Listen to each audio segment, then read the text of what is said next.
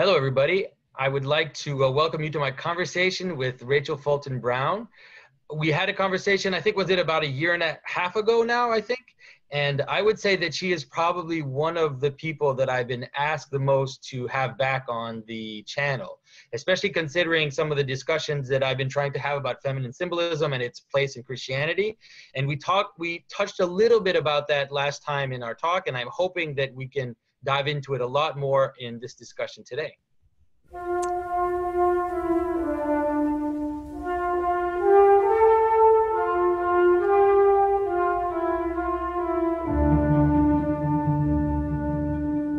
This is Jonathan Pageau.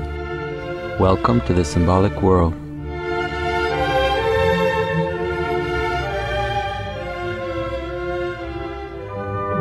Thank you for having me. I'm so happy to be back. So you've been, first of all, maybe in just a few minutes, you've been quite busy in the past since about a year and a half. You've also had this flurry around you. I get the feeling, I hope that it's kind of calmed down. Maybe you can tell us where you're standing right now in terms of your position and the controversy that's been kind of swimming around you. Oh, do we have to talk about that? Let's talk about symbolism. I am happy if you don't talk about that either. I was like, I wanted to give you space. Okay, I will say, Milo, there you go. Okay, let's talk about symbolism. All right. Okay, so let's talk about symbolism. That's my that's my favorite subject anyways. And so as all of you know, I've been for the past, I would say 3-4 months, I've been making an effort to give some framework and talk about feminine symbolism. I put out a video talking about the place of the Mother of God in art, kind of the development of her imagery. I've also put out some videos talking about popular culture and how we have these strange tensions in the representation of feminine symbolism. And so I know that, Rachel has written this book just recently about the place of Mary in medieval worship. And so I thought she would be a great partner to talk about this. So maybe you can tell me a little bit about, I know you watch my video, and you said you're eager to talk. So let's see what you have to say to start out with. Well, my first thing is you're completely right about the symbolism of Mary. That and what I'm encouraged by is that what have you read my book? Because it sounds like you have. I have not read your book. Well, that's even better. I've read some articles you've written, but I have not read your book. Well, but that's even better because you're talking about Mary as the place where God becomes present, and that's exactly what I'm showing in my Mary in the Art of Prayer. That in the Western tradition, I know you're usually working with the icons in the Eastern tradition, but that's what's wonderful about it. That in the Western tradition, which is drawing on the Eastern imagery, that is her primary characteristic, right? She is, I think you talked about it in your lecture. She's the temple, and she's also all of the other places in which God manifests his presence. You mentioned, I think, the ark. She's the burning bush. She's the cloud that leads the Israelites as they're moving through the desert. She's the all the different furniture of the temple, right? She can be the Holy of Holies most intimately because that's the place where the ark is kept, and therefore that's where God becomes present in her. She's also in this interpretive tradition, the city of Jerusalem itself. So often say the image of the heavenly bride in Revelation is read as her, that this is the relationship between her and Christ. She's the tree of life that's standing beside the throne because as the mother, she stands beside the throne that her son sits on. She's the throne that her son sits on. She's the holy mountain, and it expands out. In my book, I go through, a lot of it is a very long list, right? If you're going to describe what it means to think about the incarnation, to say God entered into his creation through Mary, in effect, you end up having to describe the whole of creation because you're trying to describe the way in which she contained in her womb the one whom the heavens themselves could not contain. And so ultimately what she is heaven. And I think you, in your lecture, you did a lovely job of showing that in the Orthodox iconography, she's always shown framing Christ, that she is the one who frames and presents her son to the world. She is the one who shows him to the world because he becomes incarnate through her, but that this mystery becomes cosmic because he is the creator of the world into which he enters through her. So maybe you don't need to read my book. It's already there. Well, I really do take, I mean, I really do take what I know of the Mother of God from the iconographic tradition, plus also the hymnography and the services in the Orthodox Church, the way that we speak about her in that tradition. So I think that, like you said, I think that in terms of the symbolism, I'm sure there's perfect alignment, because especially, you know, I'd say in the first 1,000 years, or maybe the first 1,200 years, you really had a very similar mindset in terms of how to read scripture and how to see the incarnation. So could I say something on that? Yeah. Yes. So as the historian, right, to say it's not just that it's the same tradition, it's people are reading each other, right? It's the Orthodox, the Eastern Orthodox sources are the direct source of the Western devotion, and that's something that we sometimes talk about the Catholic Church, which doesn't technically exist until the 16th century. It's just Christendom, right? But the Latin Church, we talk about the Latin Church and the Greek Church as if they're never talking to each other, and the reality is, I mean, it's very interesting, particularly in the descriptions of the Mother of God. It's the same tradition. It's not two different traditions that happen to be parallel. It's the same tradition. So particularly that in my book I talk in chapter 3 about the way in which the West picks up the Greek imagery, that much of the Greek imagery, which if you're saying you're getting it from the iconography, from the liturgy, the most important sources are of course the hymns and things that are sung about her. So the Akathistos hymn, the Akathistos is translated into Latin in the 9th century, so it's completely available to the West, right? All of that wonderful cascade of titles that's in the Akathistos is known in the West.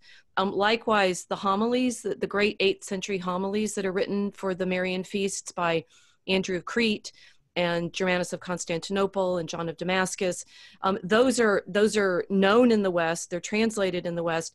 Andrew of Crete is certainly known in Rome, because in the 7th and 8th centuries, at the very time when the liturgies are being developed for the Marian feasts, many of the popes are from the East, right? They're Syrian and Greek, and they bring with them this Marian tradition. We know that from 687 in Rome, that all of the feasts of the Virgin are commemorated with the great procession, and we could talk about the procession and the way the imagery is used there. But they're known in the West, adopted in the West, directly from the Orthodox tradition. So it's not a coincidence or just a sort of simple parallel. It's the same tradition. Okay, that's very interesting to me, because I did not know at all the historical manner in which it's developed. I just look at the images, I look at the art, and I look at I listen to the hymnography and I say, okay, yeah, this is the same. These are the same images. So I think that link to the fact that, like you said, I mean, I knew in theory that a lot of the early popes actually came from the East, but that didn't hit me that then, yeah, obviously they would bring with them this whole, the liturgical tradition, but plus also, like you said, the writings, the homilies, all this development of the imagery of the Mother of God. So that's very fascinating to me. That's for certain.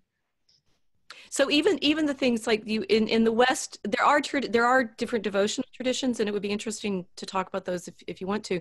But in the West, my book is about is the Hours of the Virgin, which is a particularly Western tradition, that it's modeled on the divine office that the monks and nuns would say, but it's basically a cycle of psalms that are recited in addition to the regular office, but a cycle of psalms that are recited in honor of Mary.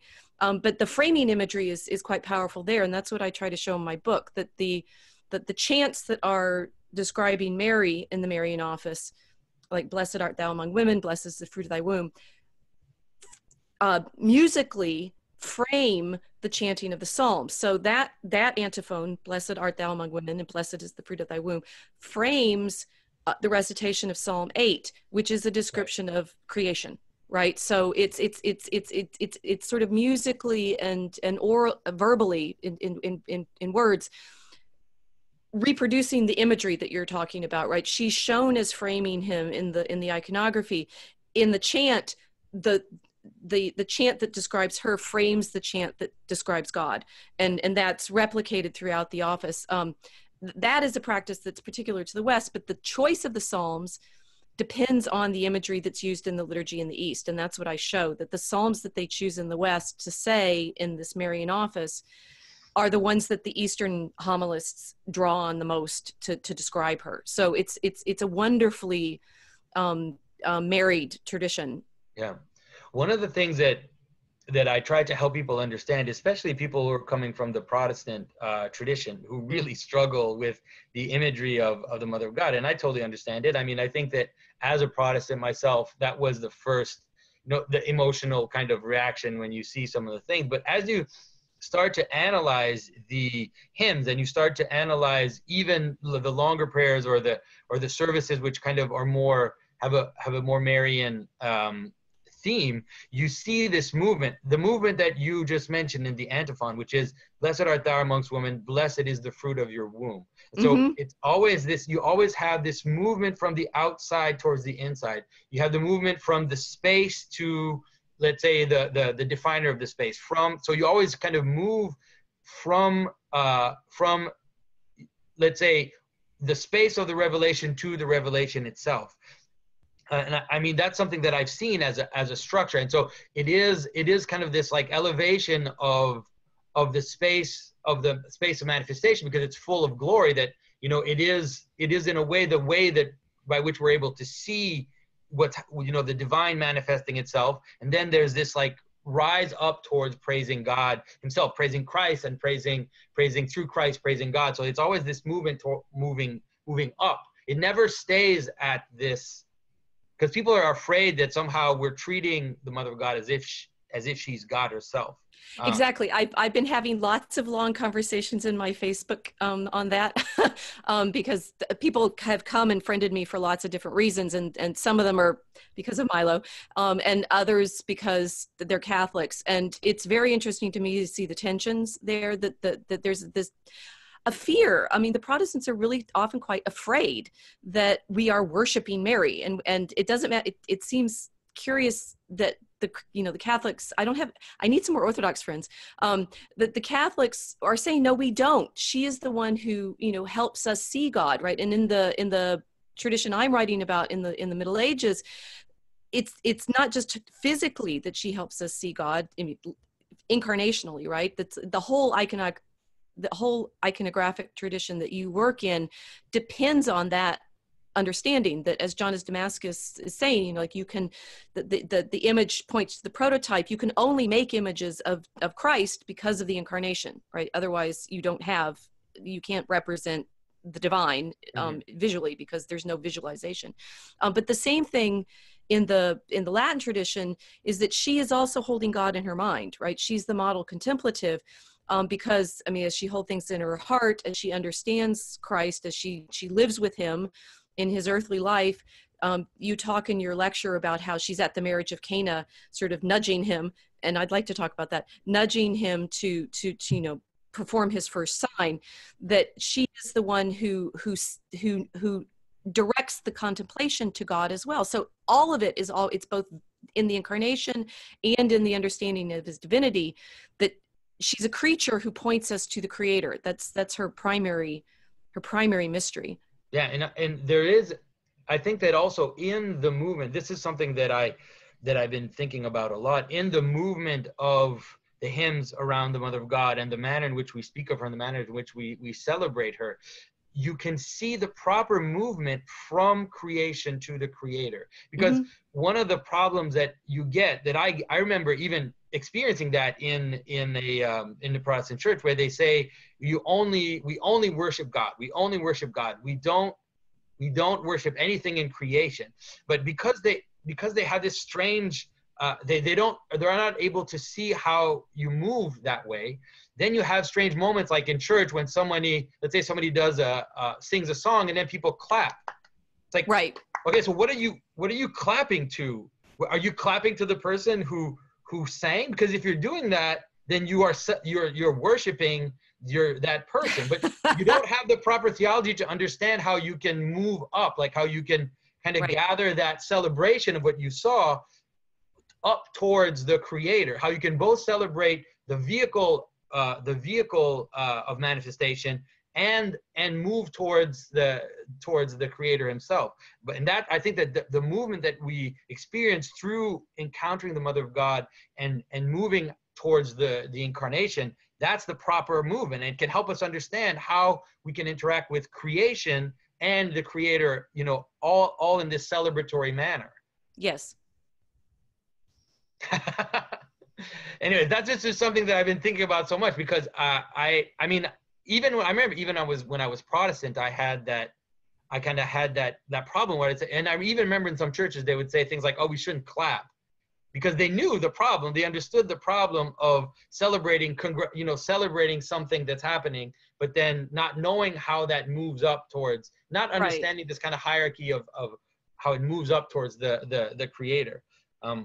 So there's another way I've tried to argue for Protestants, since it's both you and I are converts, right? That I was a Presbyterian until recently when I entered the Catholic Church. But I've been studying Mary now for 30 years, right? And what I'm interested by is I studied Mary as a Protestant, in effect, because what I have been working on is the exegesis, right? The scriptural interpretation and the liturgy and the ways in which in medieval Christianity, the scriptures were understood to speak about Mary. So I really started from a very Presbyterian place. It's like I need to understand what the scriptures say.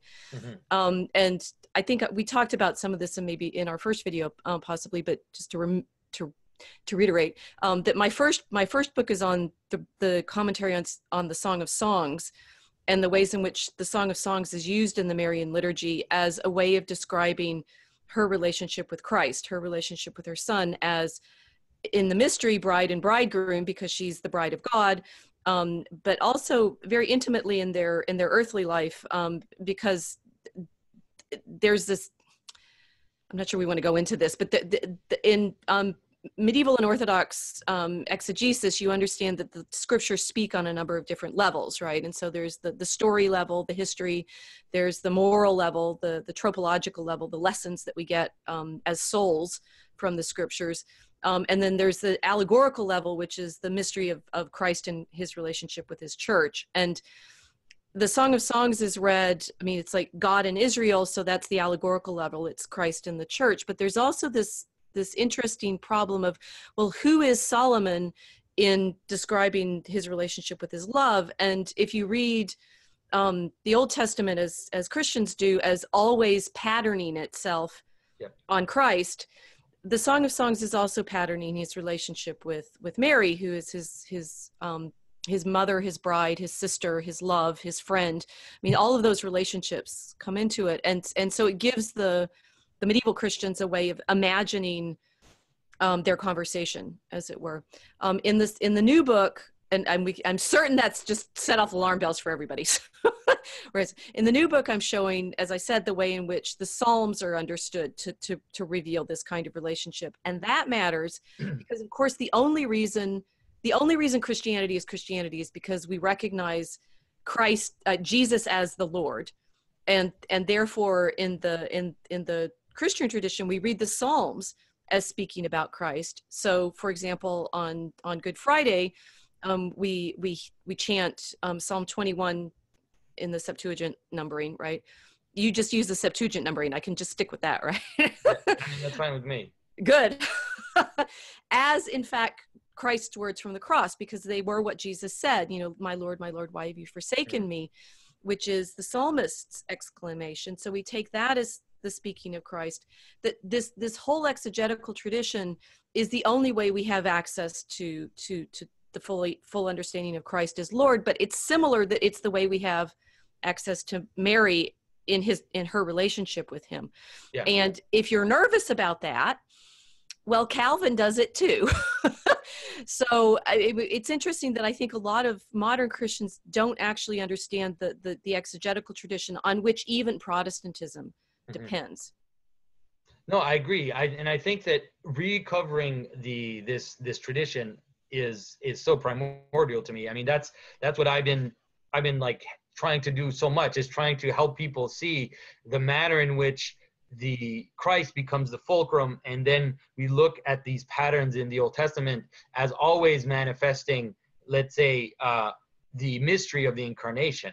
And so it to me, it makes so much sense that in the Old Testament, you do have this place for the let's say the manner in which you contain, or not contain, but let's say the temple, the ark, all these vehicles of manifestation, and they're very important in the story. And so the question is, once God enters into the personal story, once God is incarnate, then that pattern must continue. The pattern must find its resolution, you could say. And so then what is the resolution to that pattern? In the story of Christ, it's obvious that the resolution is Mary, because she is the one who had him in his womb. But also there are these mysterious verses where it talks about her, gathering all these things in her heart, like this, gathering all the things she sees in her heart, and that is just also this image of this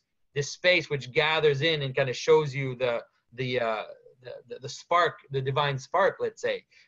And then it also becomes the church. It also becomes the believer, just the believer, the human person ourselves, that in a certain way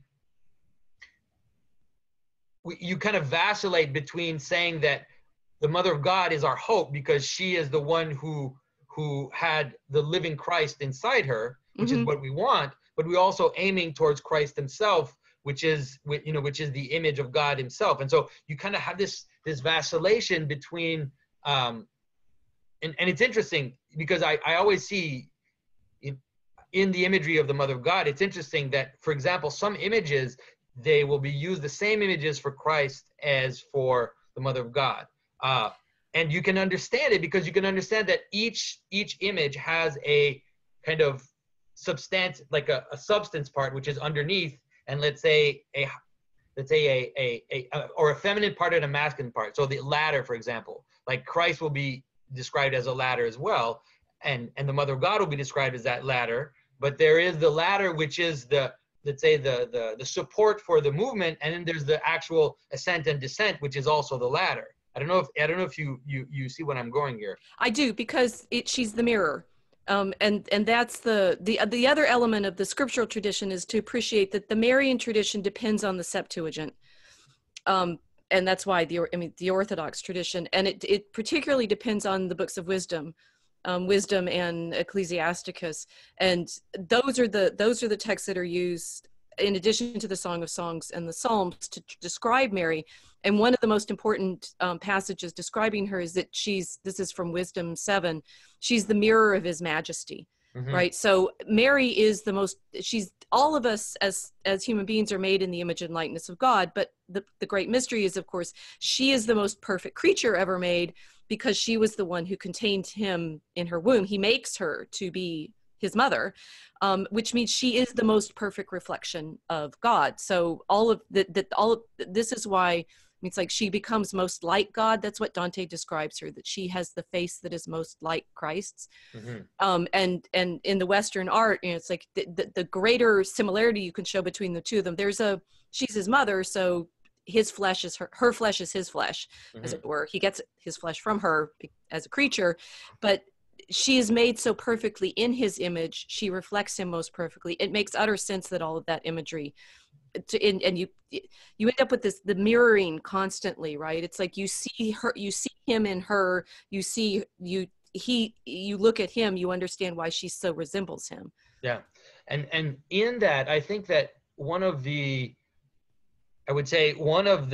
side effects of modernism, one of the side effects of the modern age has been a kind of objectification of creation, or a lack of capacity to see in creation this mysterious space for the divine to manifest itself. And I wonder if you've thought a little bit about the relationship, let's say, with the changes in the way we understand, or that the West has understood Mary, especially in kind of Germanic countries and Protestant countries, and that shift towards a almost mechanistic vision. Oh, yes. I think that's losing Mary means we lose the vision of reality that I think you have been trying to describe in your lectures. That meditating on her means you're meditating on creation, and you're meditating on the sort of well, one, you're suggesting the proper relationship between ourselves and God and creation, but you're also understanding the creature, right? And that's, I was talking about the different titles that Mary has in the Middle Ages, that if she's heaven, she's the stars, the sun, the moon, the dawn. You've talked about the dawn a bit. That she's the earth, she's the mountains, she's the rivers. That's some trees, lots of trees. Those are all from Ecclesiasticus. Flowers. You're realizing that you're looking for the signs of the divine in his artwork. Mm-hmm. And that she points you to that as well, because you're meditating on her through all of this symbolism, right? If you're the rose, the lily, the cedar of Lebanon, the palm tree, the spices, all of those things, you're in effect understanding that creation is this great work of art. And mm-hmm. and we seem to, the problem is, how do you contain God in your understanding? How does she contain God in herself that ultimately becomes encyclopedic, right? But it becomes encyclopedic in this understanding that you need to understand the properties of all the creatures in order to properly praise her, because in praising her, you're praising the creator. Yeah. And that, again, it's that wonderful reflection that she reflects the creation. She reflects the beauty of, it's not even nature, right? Nature seems separate and distant, and we're not a part of it. She's the image of what it means to be human in creation. Mm-hmm. I don't know if you know a little bit about the controversy, the Orthodox controversy surrounding what's called sophiology. Do you know a little bit about that story? Yeah. Well, not maybe directly, but I've been tangled up in it in criticism of my book. Okay.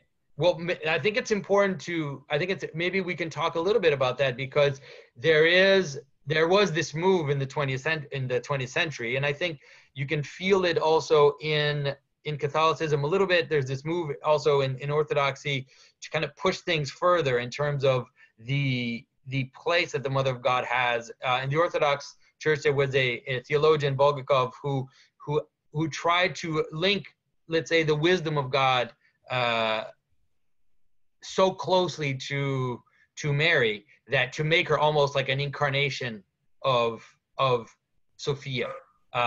In the tradition, in the patristic tradition, there's a shift, because in the patristic tradition, often Sophia, or wisdom of God, is Christ, like that it's seen that it's Christ who is the wisdom of God. But then in the text, the wisdom is often described as feminine, and so there is. I think that the best resolution of that is that image of the Mother of God with Christ on her lap, that is the best image of Sophia, in the sense that it is the wisdom of God sitting on his throne, but it's all one image. Like, it's all kind of goes together, because he gets his body from her, and so there's this kind of coming together. But maybe you can tell me a little bit about how you got pulled into this criticism. Well, because that's the way she's described in the West, in the medieval tradition, that she is sapientia, but she's also mater sapientiae, right? She's wisdom and the mother of wisdom. And one of the texts that I talk about in depth in my book is Richard of Saint Laurent's book on the praises of the mother of Mary, De Laudibus, well, whatever. In his preface, he talks explicitly about this mystery, right? That because she's the most perfect reflection of him, because she's filled with him, she carries all wisdom. And so that twinning is, again, we've been talking about it already, that she's always creature, right? That is very, very clear in all of Latin texts. She is his most perfect creature, but because she's so perfectly mirroring him, she becomes godlike. And you've talked about that too in your lectures, that in the Orthodox tradition, we are, theosis is a thing, right? Well, yeah. She is most transformed into the perfect reflection of the divine, and that includes as wisdom. So in the medieval tradition, particularly in the 13th century, she's the patron of the University of Paris, the Faculty of Arts, because they understand that because she contained wisdom, she contains wisdom, right? So she contains all the language arts, she contains the quadrivium, the mathematical arts, she knows all the mysteries of theology, she knows the mysteries of the angels. which is to say, if you were filled with God, this is what you'd know. And it's complicated because back in the early tradition, developing her liturgies, drawing on the text where wisdom speaks, for example, Proverbs. Well, is that Christ or is that his mother? Well, it's you have to play the sort of face vase game. You know, there's that it's a what do you call optical illusion, right? That you have, is it two faces or is it a vase, right? And thinking about Marian imagery is often like that. It's always, you know, the faces show you the vase shows you the faces. She is wisdom, she shows you wisdom. He is wisdom, she contains him. And so it's actually a meaningless question. Ultimately, it's like, which one's which, right? Yeah, and I think that as we understand, I mean, it all points to the mystery of the incarnation itself, Exactly. which is that one of the reasons I think that wisdom is portrayed also as feminine in the Old Testament is because of this idea of wisdom as the, you know, the presence of God in the world, like you were saying, this kind of so it can be, first of all, even in the Old Testament, it kind of makes sense to have this kind of underlying wisdom, which is kind of under the world. It makes sense to represent it as feminine. And then as we are the body of Christ, also, we are the bride of Christ. We have all there's this whole eschatological aspect to it, which I keep telling people that I think the problem with sophiology was that it was uttering something which is eschatological and was trying to utter it as if in a manner which was not just leaving the mystery of the eschatology, to what extent we will participate in God, like to what extent we are called to be deified. The church fathers always kind of leave it up and say, you know, St. Maximus the Confessor always says, to the extent that that's possible. That's always the phrase he uses, kind of leaving it up to like, I don't know exactly how far it goes. Right. Like you said, maintaining the creature, uncreated creature distinction, but that this kind of full participation of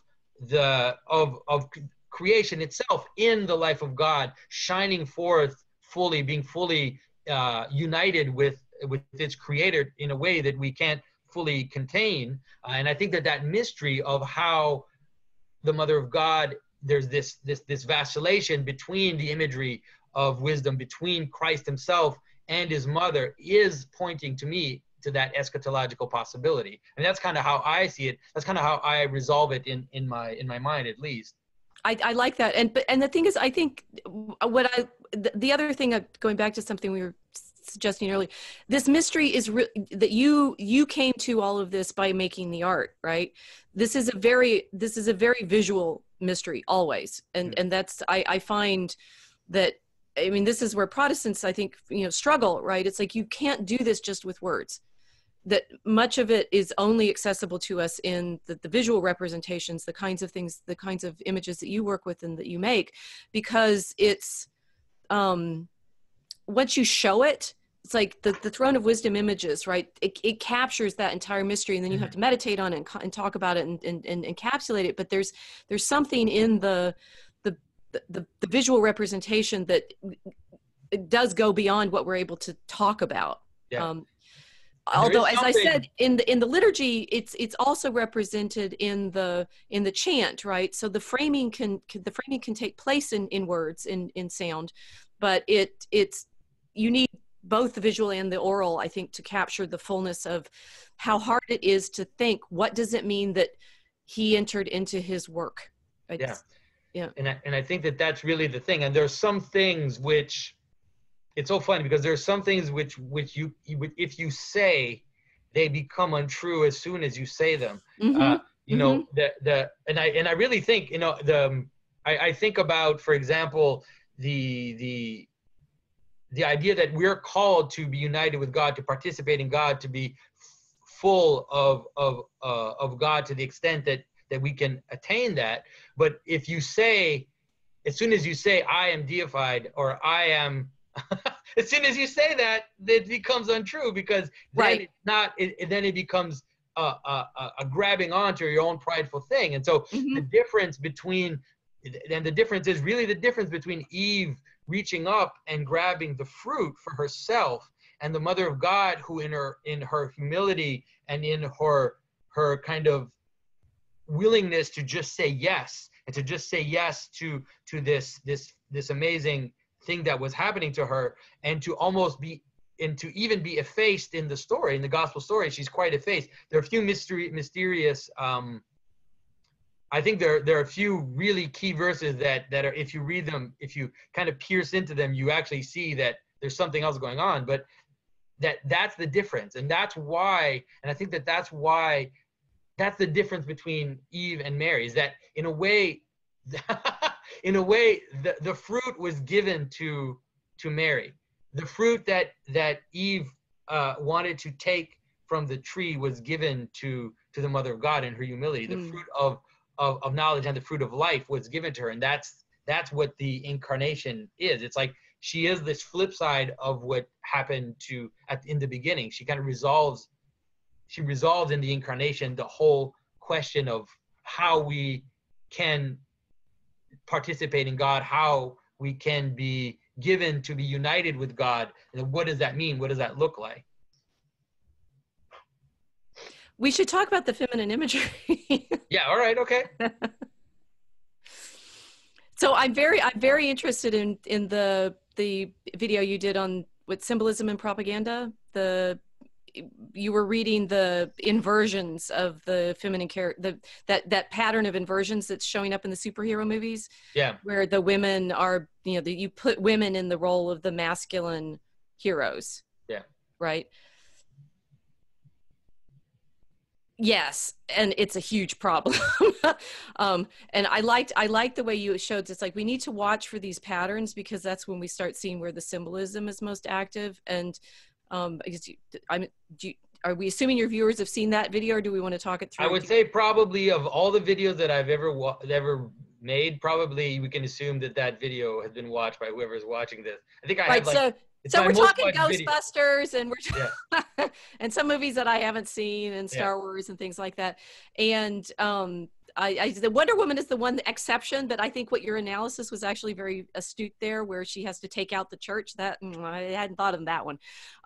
But this curious need to take a masculine role and simply stick a woman in it and then say, look, we've empowered women. I think that's nonsense. I think it's ridiculous. And the more I start seeing it, the more disgust is an interesting response, right? I find the humiliation of the men for the elevation of these women into the masculine roles profoundly disturbing, right? Yeah. It's really, really awful. And I think it's the Milo. It's what he was trying to say about the Ghostbusters movie, right? It's like they're not female character, they're not feminine characters, they're just women in masculine dress. And what I find interesting is that's one of the things that in the past used to be a criticism of there's this famous phrase in I think it's in the Gospel of Thomas. It's one of the Gnostic Gospels, the sort of famous, the Gospels that the church didn't want. Well, one of them is saying when Jesus says to the apostles when they're complaining about Mary being there, and it's a little ambiguous whether it's Mary, the mother of Jesus, or whether it's Mary Magdalene or one of the other Marys. Yeah. And Jesus says to them, well, that's okay. I'll make her man. Yeah, I know. And then she can be saved. And everybody goes, ah. And the thing is, they're right to say, because women don't need to become men in order to be, transformed because we're already made in the image and likeness of God. That's the great mystery of Christianity. How is it that we are made male and female in the image and likeness of God, and what does that pairing of masculine and feminine actually mean? And I think I'm starting to realize that all of the work that I did in my first book on the Song of Songs, it's the relationship between the masculine and the feminine. That's what that book is about. It's about the mystery of the relationship between the masculine and the feminine. Yeah, and what happens is, this has been my understanding, is that what actually happens in that equation is a strange phenomena where it's actually the feminine which suffers the most in the end, because it is this idea that in order to be important, in order to have value, then you have to have these masculine characteristics, and then all the private, the the private sphere, all the traditional feminine qualities are actually seen as somewhat degraded, somewhat, useless, because Utterly, they're destroyed. yeah, and then there is this, yeah, anyway, so I think that there's a lot of room for, seems like there's a lot of room right now for people who would want to tell some good stories that would have Well, okay, powerful, so what I've been thinking, right? Yeah, So go ahead. one, I can't remember who you were talking to in this video, but you talked about the domestic, right? The mother makes the home. And we did a video in Three Craters with one of our guests where he does house renovations, Adam Paul Levine, and we talked specifically about that imagery of the home being associated with the mother, the grandmother, and you start realizing it's like, no wonder everybody's miserable, right? We have no homes anymore because the woman isn't in the home. And we have all these sort of tropes and jokes in our culture about, oh, you need the queer eye for the house renovations. Adam is gay too, but that was another video that we did. And it's like talking about his adventures as a conservative and a gay man.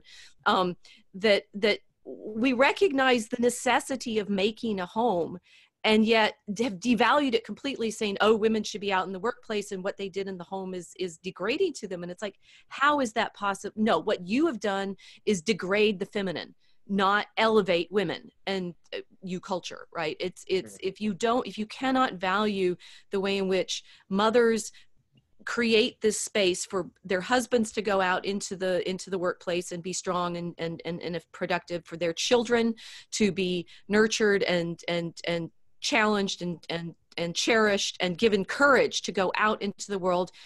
This is, but I know you're friends with Jordan, but this is one of the things that I think he's gotten completely wrong. That he's sort of focused on this image of woman as chaos that the man then has to order. It's like, no. There's feminine chaos and feminine order. There's masculine chaos and masculine order. And the feminine order is exactly what Mary is embodying for Christ, right? She is the place from which he goes out into the world. Yeah. She is the ordering structure. That's why she's all of those images of creation, because she is literally the ordered cosmos, right? That he takes body in. And then if you think about that, the wonderful, the marriage of Cana is just like my favorite story of ever. All the Marian stories are wonderful, but so he's there, they're at the marriage, they're at a wedding, right? They're at the joining of a man and woman to make a home so that there be children, so that there'll be, heroes and daughters and sons that go out into the world, and daughters making their own home. And Mary is the one nudging him to say, they have no wine. And I love his response to her. It's like, and it's read in a lot of ways in the exegesis, like, woman, it's not my time. And you could just feel the son saying that to his mother, not yet, mom. But on the other hand, she needs that little nudge to go into his role as the savior and performing the signs. And I think in that exchange between the two is like the most wonderful moment of real human interaction between a mother and a son, but also the cosmic reality that it's the feminine that gives the masculine the space to become hero within. Yeah. Right. And so I think that we have somehow managed to degrade motherhood. That abortion is like, oh, a woman has a right to choose to murder her child. What are you thinking? That you have made women into monsters by defining their femininity on the basis of their ability to kill. That's just, it's mind-boggling to me.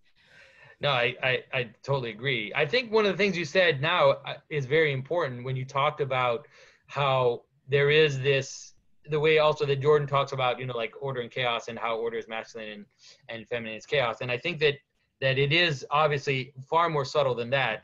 And the way that we see it, I think that the basic structure of heaven and earth that we find in the beginning of Genesis is a good way to do it, because it is that, let's say, you could say order and potential. I like potential better than chaos. Has such a negative sentiment, like order and potential. But then I think chaos is real, though. I think I'd like to talk about that a bit, but go on. But the thing is that order actually happens in between. That's one of the more difficult things that I think that Jordan kind of gets wrong in terms of I mean, it's fine the way he does it, but he gets wrong. It's not that you have the city and you have the outside of the city, which is chaos. It's more like you have this axis in the center, which is, let's say like a connection to heaven or connection to identity, a connection to your name, all that.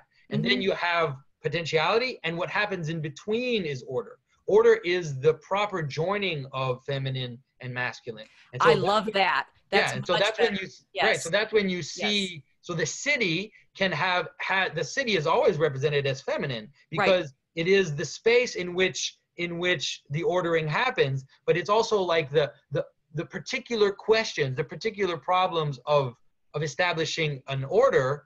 You know, the questions, it's like, how do we do this? How do we do that? Do we put a window here? Do we put a roof? How, like, what is it that we're going to do? And then the let's say the name, which answers those particulars, and the interaction between those two is what actually creates what we'd call ordered space. And I think that's a far more accurate way to understand it. It's also it's more closer to the biblical image, because heaven isn't doing anything and earth isn't doing anything. It's when the name starts to come down, you know, when God speaks down into earth and then calls forth earth to produce. It's the earth that produces. It's not. So earth does participate in this gathering together, you know, to kind of answer to answer to the name of what God is saying. It's like, let the earth produce trees, and it's like the earth is the one that produces the trees. So it's this interaction. So it really is more that there is like that's when you can really see it differently, that it's the kind of the sexual union between heaven and earth which creates the child, which creates this. Yes, so this is fertile, right? Yeah. This is fertile ordering, and that's, you know, that you need the couple in the home, right? You need the masculine and the feminine in order for there to be children. That and this the mystery, and I mean Christianity, I think, understands this beautifully, right? That you were talking about Ephesians too in one of your lectures, that, you know, the way in which we are bride and bridegroom with God as soul and God, but the masculine and the feminine are modeling that, because it's only with that balance and I would think ordering that we actually end up with fertility, right? And otherwise, what you're talking about with the inversion, those women in the stories that become the soldiers, and the men who are humiliated. Again, I cannot tell you how disgusting those images of men being made small are to me. I despise them. I will not go see movies anymore because nothing happens. But that and you know, I'm a fighter, right? I'm a fighter in a lot of ways, right? I've, you know, fought for Milo, for the last 2 years. I'm a fencer. I know what fighting is. I am not a woman who thinks, you know, one, I do want the man to come rescue me, because I do. But on the other hand, that there's a proper supportive role that both of them play that has nothing to do with the characterizations that are in these contemporary movies, where the man is a terrible father. What is the point in you know, the Incredibles, with him not being able to take care of the children? That's ridiculous. Fathers are perfectly well, you know, you need them to be nurturing and encouraging, and, you know, the dads are always the ones that throw the babies up in the air and give them, you know, the sort of taste of adventure, right? Where the moms are going, oh no, you need both of them. Yeah. You need the mother sitting there going, don't be, you know, be careful, dear. And you need the dad going, wee. And those are both parenting roles. And somehow we've turned it into this, you know, one or the other. That's ridiculous. You need both modes in order for the child to flourish, and for there to be daughters and sons that are empowered and strong and capable. No, I agree. And I think that maybe it would be interesting. Now that we've been actually talking about this and kind of this idea of the union of the two and the relation with the two, I'm thinking I probably will maybe make a video on that directly, because I think that we've hit on something, that to simply talk about order and chaos as, let's say, an actual city or a manifestation as order, and the outside is chaos. I think it misses the essential part, which is that the city is the joining of heaven and earth. It's the joining of, yes, that's why it's the kind of heavenly invisible order and absolutely. actual particulars. And lovely, and this is the I did a course last year on cities and towns, and one of the things in the Middle Ages, and one of the things we talked about was the symbolism of city planning in the period. And because I haven't, sort of what my big new project is now that I worked on prayer for 15 years. I'm working on virtues and vices, but specifically virtues and vices in the city, right? Because the city is the place where human beings live, right? Yeah. Like the nature is in conversation with the city, but cities are human habitations, right? And for the medieval city, Mary is at the center there. Like the cathedral that's Notre Dame is Our Lady in the middle, right? It's and the city forms around the cathedral. The city, literally, cathedrals are the place where the bishop is. So a city is technically the bishop's seat, but the city forms around the cathedral, and the cathedral is an image of Our Lady, because in the cathedral, in the church, God becomes present, right? So the whole architecture of medieval cities is premised on the ordering around this twinning of God and creation, God and creature, Mary and Christ. No, I agree. And I think that, that's when you start to understand some of the imageries of, like, for example, that in Constantinople, when there were problems, they would parade an icon of the Mother of God on the wall, like around, and the Mother of God is seen as the protectress of the city. There are images called the protecting veil, where you see the Mother of God standing, and she holds her veil over the people, and she's kind of covering the people with her veil. And you see that same image, it's the Maphorian, right? yeah. Yes. And you see the same image in the West, but more you see her holding out her cape, and you see all these people inside her cape, kind of like, this mother hen that has all these people inside her cape. And so you really do see that image of the feminine as this kind of gathering in this, the wall around, or and that's why I always try to help people understand that the relationship between masculine and feminine happens at many levels. Right. So like you said, what you said is perfect. Like the center of the city has, let's say, the spire, and you have this idea, let's say, of a divine ray that would come down, this divine manifestation, the glory of God which descends on the Holy of Holies, and that is in Christianity like the Eucharist, the altar, the invisible transformation that happens in the Eucharist. But then it also has this masculine ray that descends, you could call it, but it also has this space, which is the feminine space, which you need for that to be seen. And then you right. So then you can go out, and you have on the wall, you have an aspect of the wall, which is the protective aspect, which is a holding in. Then you also have an aspect of the wall, which is the warrior standing with his bow and arrow, shooting the enemies on the outside. And that's the masculine aspect, which is, kind of beating off the darkness. And so each layer has this joining of masculine and feminine, at every let's say point of the way. And when you start to see it that way, it's okay to understand it primarily as just this first opposite, like heaven and earth, and this kind of masculine and feminine and this normal opposite. But you have to understand that the world, I talk about this all the time, the world is microcosm within microcosm within microcosm. Right. And so every part has that. For it to exist, it needs to have a joining of heaven and earth at every level of the manifestation of the city, let's say. Yes, and that one of the things that I have always found most frustrating about all modern discussion of masculine and feminine imagery is it refuses that necessary interaction. It's like Eric Neumann's book on the Great Mother there's a lot of Marian imagery in there, and he makes some major mistakes, right? I did a blog post about this.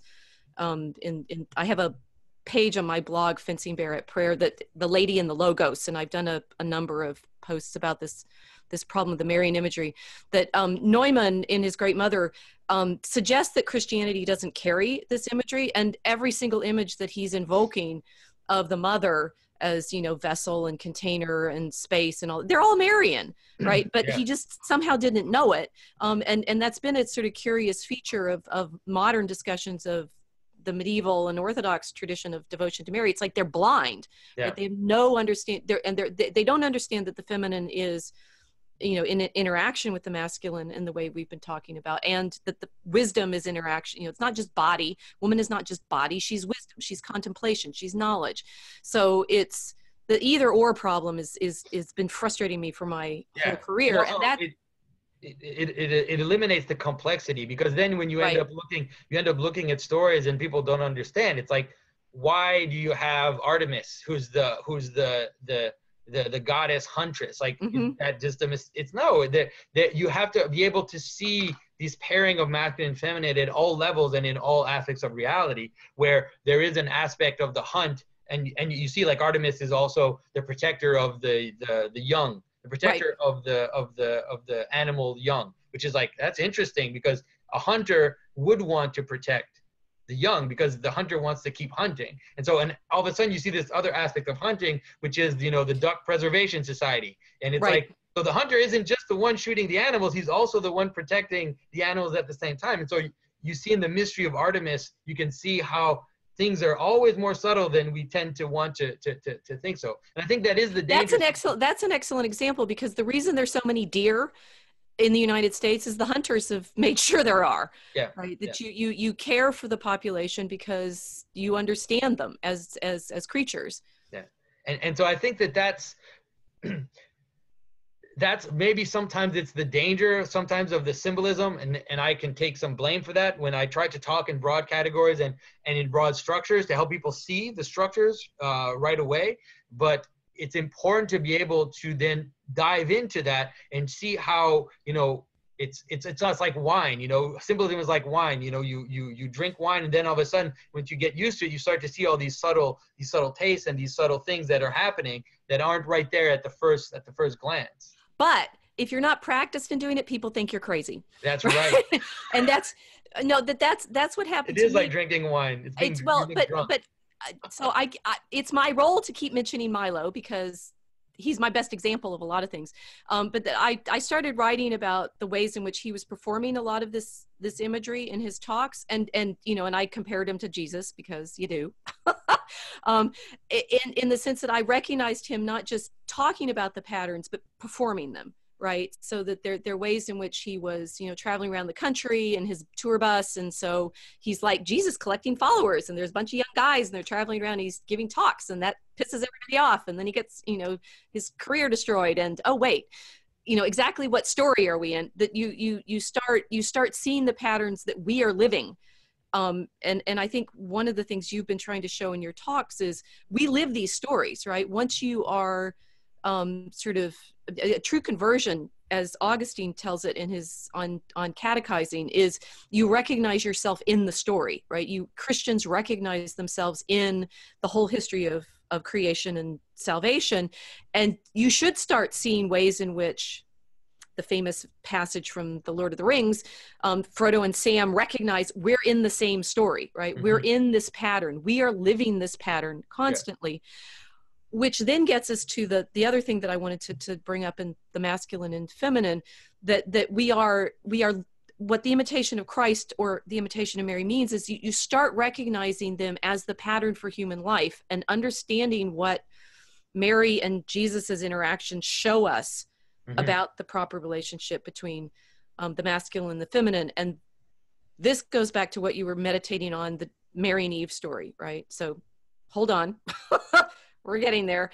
You mentioned, and this is one of the stories that I have liked, Jordan's interpretation of the Beauty and the Beast story, so that the feminine the feminine story for the heroine is taming the beast. That's good, right? That indeed the feminine proper relationship of a wife to a husband is both encouraging him and domesticating him, right? George Gilder has talked about this well in Men in Marriage, and he uses that Beauty and the Beast story too, right? The sort of Princess and the Barbarian, that you have the guy outside the city who is, you know, hunting and making conquests and things, and it's a very interesting sort of problem, is saying the young man who asks a woman to marry him is in effect surrendering to her. That's why he kneels in our tradition, kneels to her. It's also a worship of, it's also Mary, right? It's a serving of Mary as lady, right? And so you kneel to the lady and say, I want to serve you. And she accepts him. And by making that surrender to her, he is willing to be brought into her home, right? Which you can think about. It's like a lot of guys don't like giving that up, right? They like, you know, having their own independence and their you know, they can play video games or I think video games are actually good. We don't need to, that's not a bad thing. But it's guy things, right? And there's always that trope of, you know, the band of young men, the frat boys and stuff. One of them finds a girlfriend. That's hard for the band of men because he's going to be drawn into her world now and domesticated and made, you know, less beast-like. That's right. Starts to shave and, you know. Starts to shave, dresses right, you know, and that's good because she is ennobling him, right? She is giving him character and purpose. If they have children, he gets to be a patriarch, right? You don't get to be a patriarch unless you have kids. That's right. Fatherhood is good. It ennobles and dignifies men. But there's another story that nobody's mentioning. You know what it is? Well, I'm waiting with bated breath. I'm like, what is the other story? Go ahead. The taming of the shrew. Right, of course, yeah. And that is, I mean, that is what Milo has been talking about, right? Feminism is cancer because these women are shrews, right? They're shrill, they're ugly, they are, you know, refusing the authority of a man quite directly, but what they're doing is refusing to respect that relationship. They are, I mean, it's a funny in the story, right? That in the play, Kate becomes tame, but she was an awful person before that, right? There is real feminine vice, which is the kind of thing that you know, Milo has been trying to point to, that is real, that women can be awful to men. And I think that is thank God, because they're human beings. I mean, my goodness. Well, right, we're both, right? So there's, and that's, I mean, it is a problem when you make the feminine the source of all virtue. We're not. We're also Eve, right? We're also disobedient. We're also grasping. We're also tricksy. We also lie. We also bear false witness. I'm thinking of an example. And to have this image, that's why it's both Mary and Eve, right? It's just like it's both Adam and Christ. That virtue and vice are something that both men and women need to have models for and work for. And it's wrong to put the woman in the place of being the only virtue, just as it's wrong to put the man in the place of the only heroism. That's not our relationship with God. It's we are, and the great mystery is, of course, that Mary, when God says to her, you know, you're to become the mother, says yes, right? And that is the quintessential moment of the man kneeling before her, right? Angel is often shown in the iconography of the Annunciation coming and kneeling before Mary. Well, that's a pretty interesting image. God kneels before his mother and she accepts him, and then the twinning is of course in the Western iconography, that she is then assumed into heaven, crowned by him, and bows to him. All of these gestures of recognition and obedience are incredibly powerful and incredibly important.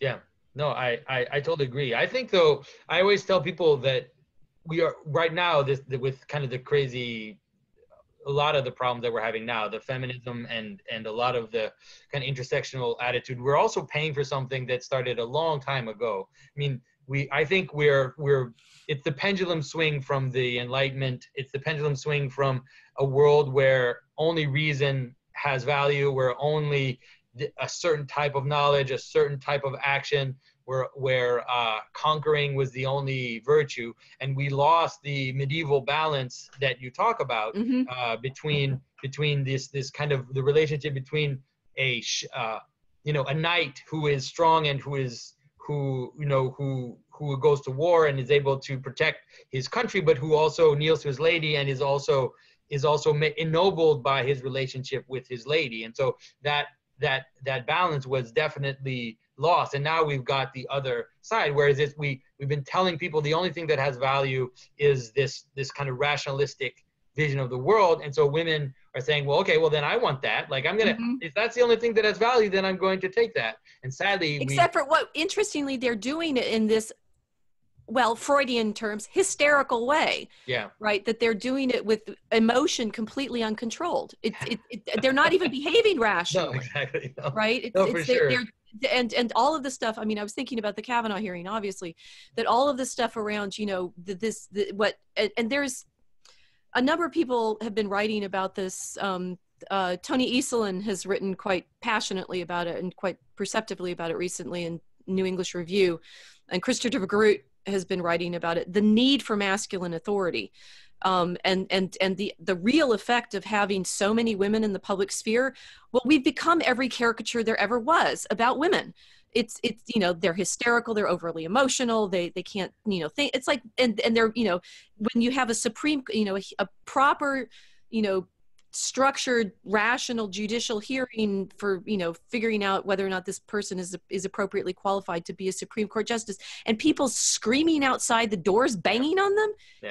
Have you lost your minds, ladies? You are behaving like every worst caricature you say was the misogynistic literature of the Middle Ages. Well, the misogynistic literature of the Middle Ages also included images of Mary, right? And it's like that literature, what you've been doing is saying, well, every bad image of women is not real. And it's like, well, then stop behaving like them. All right. I'm really tempted to say, okay, ladies. Mom, okay, Mom. I think that we got the message. And listen, I think we had a good conversation. We've been going for a while, and I think that last message from Rachel is something that we all need. I hope it goes viral. Let's do it. Well, Rachel, thank you so much for talking to me. I really enjoyed it. I actually felt like we broke some interesting ground in kind of showing some of the problems in the way that things have been, let's say, represented in the past few years. And I think that there's a lot to talk about, and hopefully we'll have a chance to do it again. And I wish you, I know we didn't talk about all your kind of difficulties and everything, but I do wish you. I don't want to. No, I want. I know. I'm just saying I wish you the best, and I pray that you will that you always remain on top of the fray, and that you'll continue on as you are right now. Well, I mean, when people, you're wondering about, you know, strong women and great battle warrioresses, Mary, for goodness sake, she's La Conquistadora. She's, you know, you talked about her, you know, they parade her, they process her icon on the walls of Constantinople to save the city. You don't need any other warrior woman. You got Mary. All right, Rachel. So thanks again, and everybody, I will see you soon. Thank you. If you enjoyed this content and our exploration of symbolism, get involved. I love to read your insights and questions in the comments section. You can also share this video on social media to your friends, and if you can, please consider supporting us financially through Patreon or PayPal. You'll find those links in the description below.